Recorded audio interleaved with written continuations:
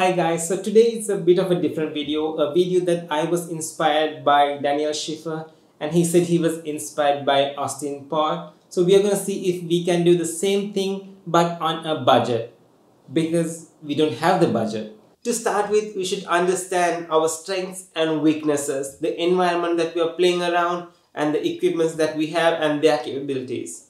So we don't have the Sony a7 III, which can get 120 frames per second and that smooth slow motion effect, but we still have the Canon 80D, so 60 frames per second, and we should be able to get somewhat a closer effect but not smooth as that. That's okay. And we don't have the expensive light system, so we are playing around with the Simpex 400 LED light, which is about $50 on eBay. We also don't have the probe lens, which means I'm not sure if we can get the detailed shot, but we are going to try it with the 50mm lens. Saying that the budget constraint should not restrict us from doing what we love or trying out new things. So stay with me, let's see how this goes. To start with, we have figured out that we have so many limitations, and the biggest one for me is going to be this Fruit Loops box. It is literally 3 times larger, which means it's going to be so hard to do the product placement, but we are still not going to give up. Let's see how this goes.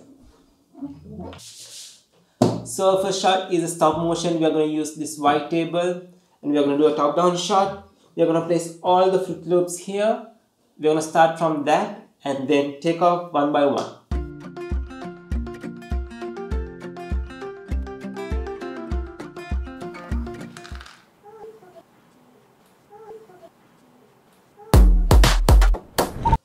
For this next shot, we are going to use this light stand. We are going to stick the Fruit Loops box to this and do a slight rotation. That's how Daniel Schiffer has that. I'm not going to go into detail on all the steps because Daniel Schiffer's video is very well detailed and explained, and that's how I'm doing this video. So check him out if you want.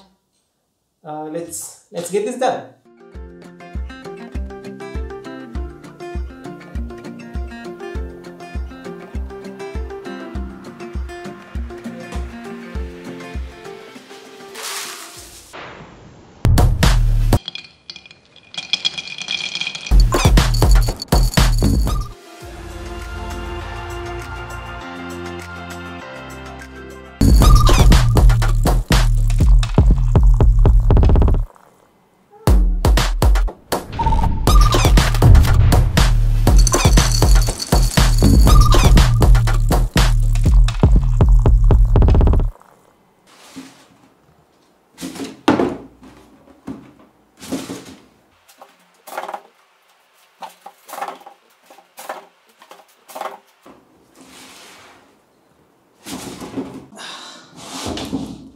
This was by far the hardest shot to take.